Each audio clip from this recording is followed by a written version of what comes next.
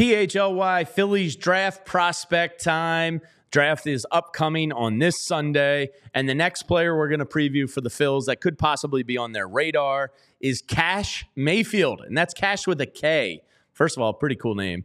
Second, the K with the pitcher, natural olive branch to the fan base there. But Kash Mayfield is another prep pitcher. He is the oldest prep pitcher in this draft.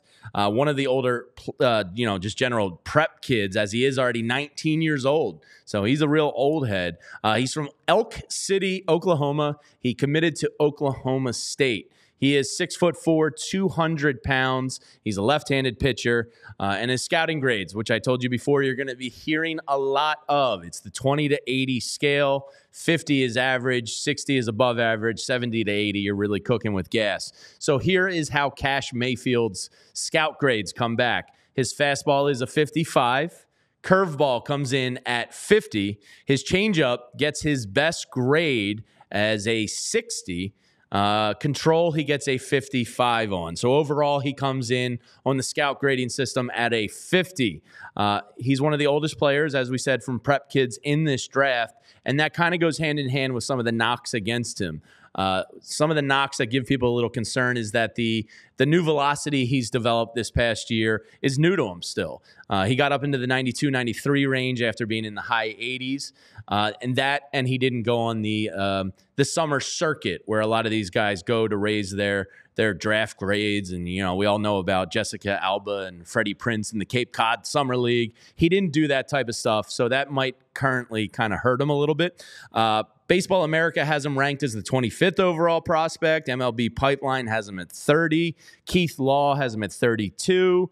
McDaniel has him as low as 23. And Fangraphs does not actually have him in their top 30 overall. So he's very much going to be in the Phillies range there in the late 20s. He was the 2023 Oklahoma High School Player of the Year as a junior. He took the summer off, which might explain the summer circuit there, after a heavy workload getting his team to the 4A state finals there.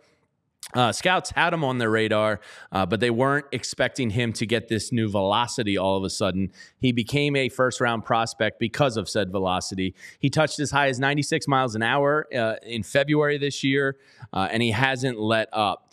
He's got he had that upper 80s fastball. Mayfield is now dealing regularly in the 92 to 95 mile an hour range, and reached as high as 97, possesses an advanced changeup that, hangs in the low 80s.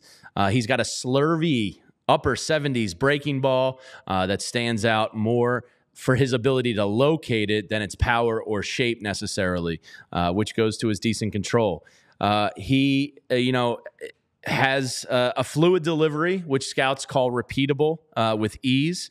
And because of the lack of track record and data from all these summer circuits and all of that, his upside is fairly obvious.